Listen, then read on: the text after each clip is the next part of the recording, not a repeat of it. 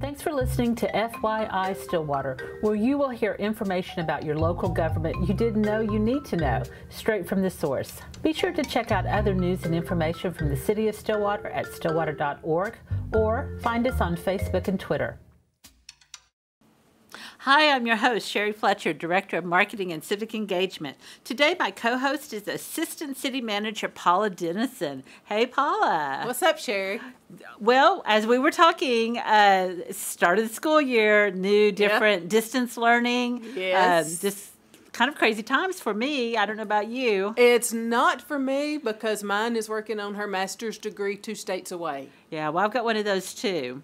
But she still calls you. That still calls me to take care of domestic things. Like, how am I supposed to fix the drain from Oklahoma when she's in Tempe? Well, you just have to be so intuitive to what her needs are, and you've already got it solved. You're a problem solver anyway. I am a problem solver. My advice was be an adult and take care of it yourself.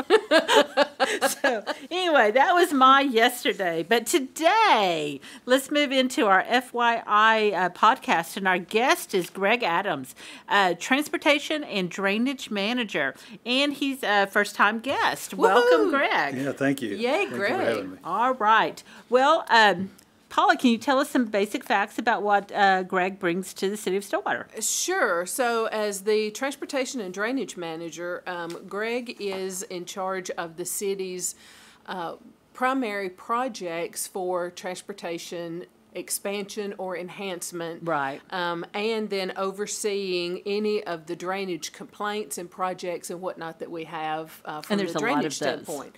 And there is a lot. You know, if you look at last year, the flooding we had, it really revealed a lot of issues. Because it was such a large volume of water. It was in such a short period of time. And then it kept coming from other areas outside the city. So, so Greg's got a great responsibility here with the city, but one of the things that is really impressive, and we've been able to get so much done during the COVID time with other things not as active around town, is our pavement management program.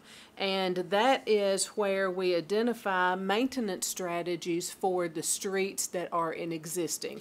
Right. Whether it's preventive maintenance, rehab, reconstruction, or deferred maintenance, we have condition assessment for the streets, and then what their needs are for that type of pavement management to help extend their life instead of just going in and ripping up every single street all the way down to the dirt and rebuilding it, because that's overly expensive. So Greg's going to walk us through the program and how it affects Stillwater streets. Yes. All right. Sure is. So Greg, you told me that you've listened to a podcast, so you know what's going next. Sure. We're going to begin with the lightning round, and we're going to ask you some random but revealing questions. Okay, sure. Are you ready? Sure. He's ready. All right, Paula. Well, I get the pleasure of asking these, and usually, since this is your first time on a podcast, I'm going to be very kind to you, because usually I make up my own questions that you've never seen before. Yeah, we sort of say, here's some questions to choose from, but Paula goes off script every time. Yeah, totally. So I'll be nice to you, but you remember that for the next time. Okay. Because it will not be that way.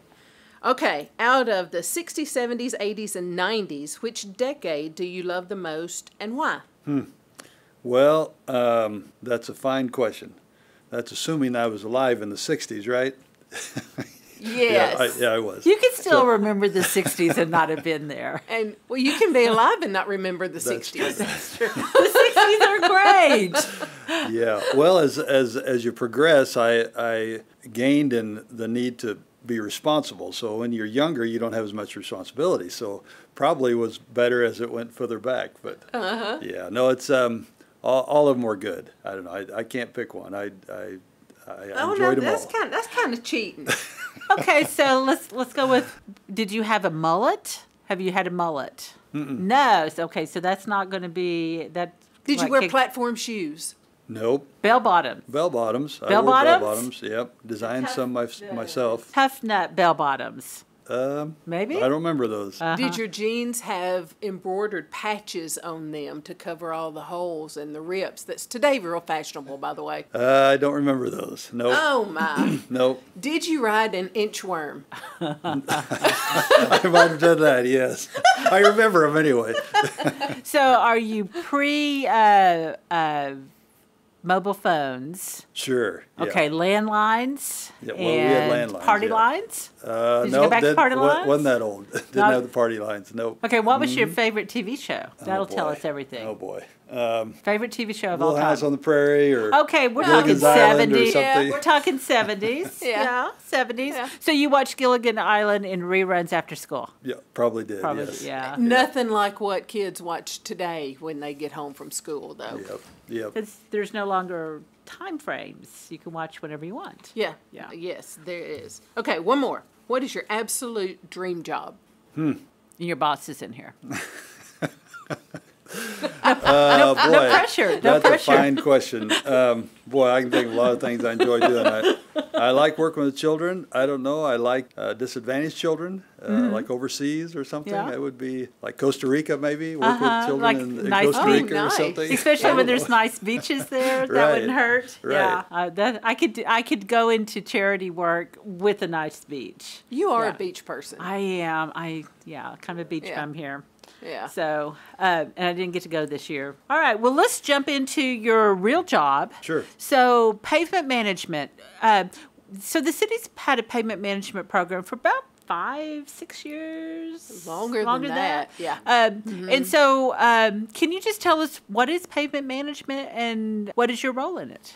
Okay, so pavement management is like managing any asset. Our pavements are an asset to the city, and it's our department's job to manage that and manage the condition of it and optimize the condition of it based on our available funding. And so it's really like any other asset. I mean, you spend money to improve, to maintain, like a fleet of vehicles maybe. You have some that are in very bad shape, and should I rebuild the engine if it gets that bad a shape, or should I just buy a new one?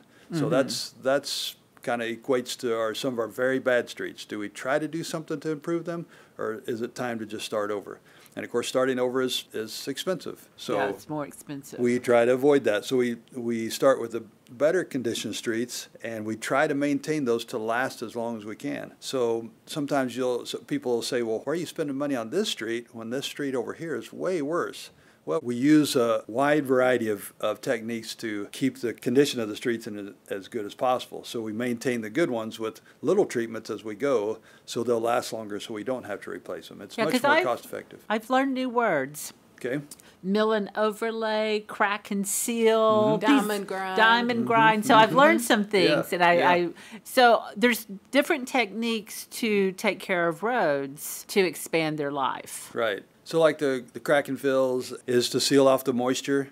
Primarily, you get moisture down the subgrade and it starts softening the subgrade, and then you start getting big failures when you get moisture in your subgrade. So crack and fill is a very effective. So that just keeps the water out. Mainly, yeah, primarily, yes. And diamond grinding, as Paula mentioned, is kind of a technique for concrete streets. We also seal the cracks as part of that, but we're getting ready to do our first one that I'm aware of anyway, down on South Main and 32nd Avenue and a little bit on Western, starting next week even. So that's where we'll patch bad areas, and then we'll just take a grinder and smooth the pavement off, and it'll ride pretty close to new. And, Wow. will And this look is new. It's a new technique? It's new to the city. New It's not to new Stillwater. to the industry. It's more used out on interstates and highways and so forth. Right. I've seen that, yeah. Yeah, it's all around. It's out on the Turnpike right now. There's a company out on the Turnpike. They've done quite a bit down in Oklahoma City, and we're already planning our next project for next year for that one. So recently, anybody driving around town can see that there's a number of projects going on. Some of them are pretty big, like the overlay on Main Street. Mm-hmm. That was it got lots of attention because of how visual it was. Another one, something as simple as the intersection at Main and McElroy, that work, primarily working on water line also, and then the street work.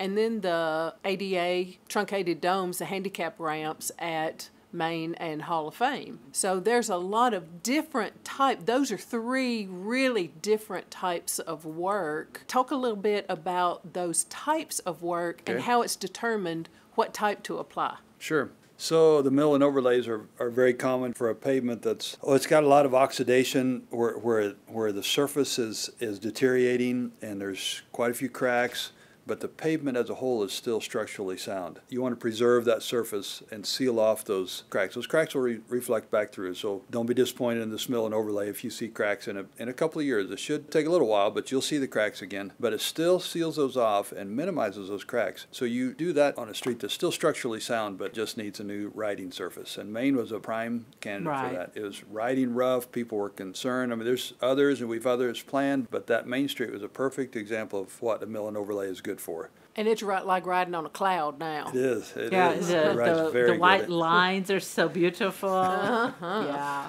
Yeah, we pay a lot of attention to the striping because that's the last thing people see, and if that's bad, then But yeah, it does. It's all like turned out I've good. got a new driver. My son's 15 and he's been driving, and before we turned on one road and he's like, "Oh my God, I can't see the line. Where's?" It's like, you know where it's supposed to be, but it wasn't there. And then we drove down Main. He goes, "Oh, this is so much easier." Yeah. It's like you're driving exactly the same way, but it does make it helped him out so much. That's right. Yeah. Fun new drivers, fun. It's fun. That is fun. Oh my God. Distance learning and new driving. Oh my God. What a year for you, Sherry. In a pandemic. In a pandemic. Life's rough. So then that intersection project at McElroy, Maine is also new to the city. It's not new to the industry, but it's a concrete overlay over asphalt. So we milled off 5 inches of asphalt and came back with concrete. And the advantage of that is in an intersection setting is that you have a lot of start and stop. And so there's a lot of rutting. You'll see a lot of shoved asphalt, and it rides rough. When you're going across the other way, it rides rough. And so it's difficult to get asphalt not to do that in those situations. So you come in those situations, we could have just done a mill and overlay. It would have been cheaper, but it wouldn't have lasted near as long. This will last 15 plus years before we ever it's have got to touch it. the concrete, and then there's the asphalt stays there, and then you put concrete over the asphalt? That's right. Huh. Yeah, so it works So as it's a layered. base. Yeah. Yeah, it works as a base. You have to have I can't remember exactly, depending Yeah. on your situation, but you've got to have a pretty good solid layer of asphalt, good asphalt underneath. So And we did. it makes it, I guess, kind of cushy? Well, it just gives it a strong base. Yeah. It really, it's very strong, and it'll still hold the weight of the traffic. You saw how we milled it, and then we didn't actually have traffic in this case. Sometimes we have traffic on the milled surface, but we didn't this time. But you can, and it'll still hold it through the construction. But yeah, that's a great improvement. Yeah, it is. And it looks 3 times as large as it did before, before the work was done. I don't know if it's the white of the concrete. I don't know, but you're or right, what it does. I mean, because a lot of people are like, "What are you guys doing over there? Why are you taking so long?" But we moved water lines as well. That's right. Yes. And so there was a lot of work going on. So what's the advantage of moving water lines? Why would we do that? Well, in this particular case, we didn't really move any. We just replaced them so that we wouldn't do all this work on the surface that's going to last 15 years and then have to cut out Have a water patch leak. for a water Yeah. leak. Yeah. So we mainly, in this case, we did that. In other cases, you want to take that opportunity while you've got it all torn out, just like on 4th and Hester, we're getting ready to start that. We've moved them, so it makes more sense that out from underneath the pavement, things like that. So even if in years to come it does start causing a leak or something, you don't have to tear up the street to fix Right, it. that makes a lot of sense. Let's talk a little bit about where does this money come from? So the pavement, Because it takes a lot of money. It takes a lot of money. Did I hear right that 1 lane miles, if you start from scratch and you rebuild the whole thing, it's like $1 million for Yes. 1 lane mile? Yeah. So rebuilding roads is really expensive. Yes, it is. So where does the money come from, and how much money are we spending on the roads? Well, we just approved the 2020 plan for the projects for that. I think they gave us $4.6 million for the whole. And where does that money come from, Paula? So we have general fund money, but we also have the sales tax, the street tax. So it's a half cent. It's a half-cent sales tax that is collected if you buy anything inside the city limits of Stillwater.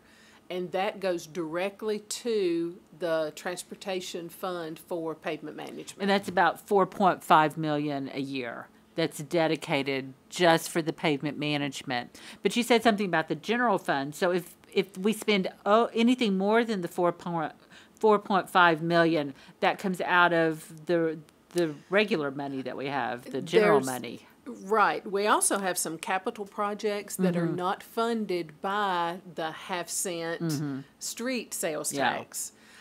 So those capital transportation projects are going to come out of the general fund, but sometimes there is additional money needed for the pavement management projects that do get approved through council. And like Greg said, we just took the fiscal year 20 for all of those approvals, and they're approved in an open public meeting so that folks know what we're going to be doing and the type of pavement management we're going to be doing on certain streets around town. So it's, you know, it's those two pots of money, but the primary, of course, is that half-cent street tax. So whenever she says that, you know, we're going to evaluate the streets and spend the money, how do we know which streets to do what technique to? Well, that's a fine question. We hire a company every 5 years to come in and digitally assess our network. And they do it digitally or electronically with their mobile equipment, which is much more accurate than when I first started my career. We would go out with clipboards and estimate a patch and how many cracks, and from that we'd have a formula and come up with a ranking, and then we'd rank all the streets. Well, they do that all more automated now, and less human. So they drive every road and they look at the condition of it. Yep. So then they rank the streets according to a pavement condition index.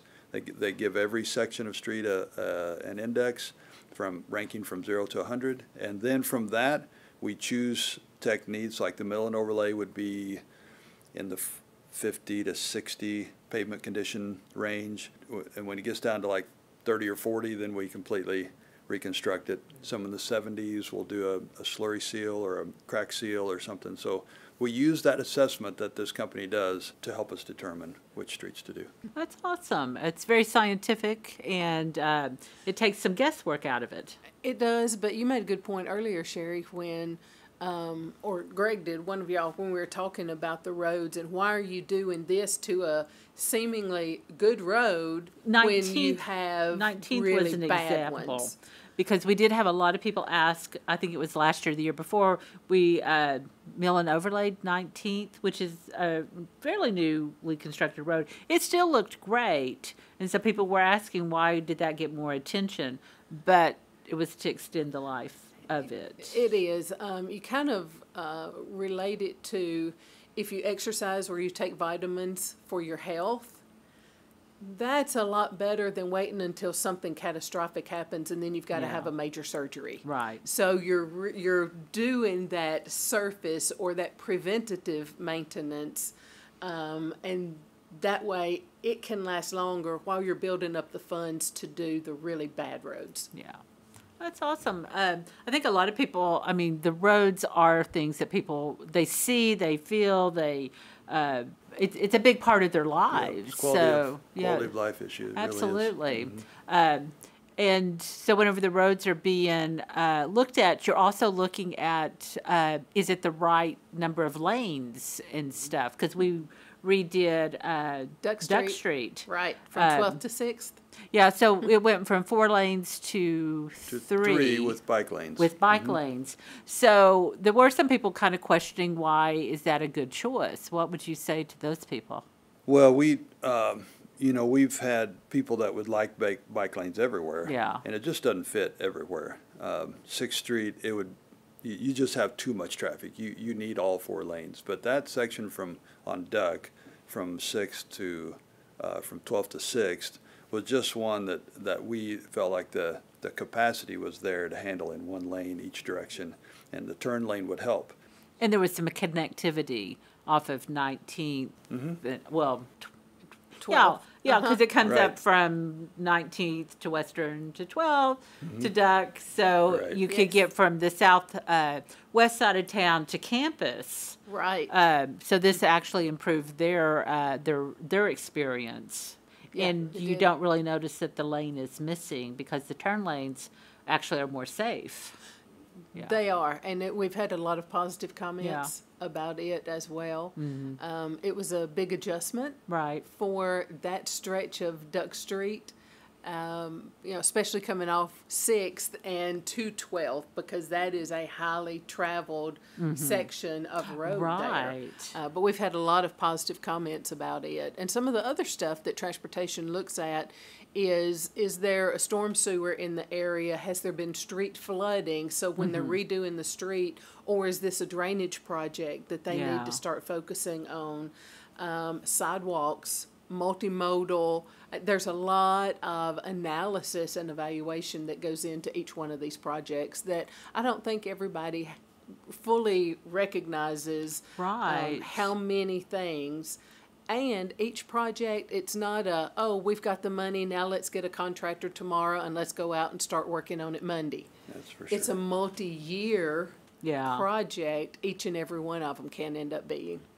So, obviously, we have a lot more to talk about. We didn't even get into your drainage work. So, if you're like, oh, that's great. No, so if we invite you back, can we talk drainage? Sure. And I'll pick the questions then. Yeah. Okay. Yeah, when Paula's here, it's all Sounds no good. rules. There's no rules. Okay, well, thank you so much for being our guest today and kind of getting us caught up on pavement management and what's going on this summer. Yeah, That was awesome. Thank you so much. Thank you guys for your work. You bet.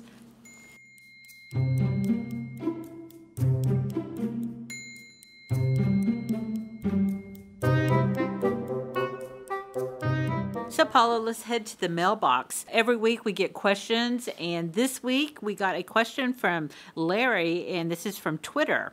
And so he asked about, he was wanting some of those free level 2 electric vehicle car chargers, and why can't we get some?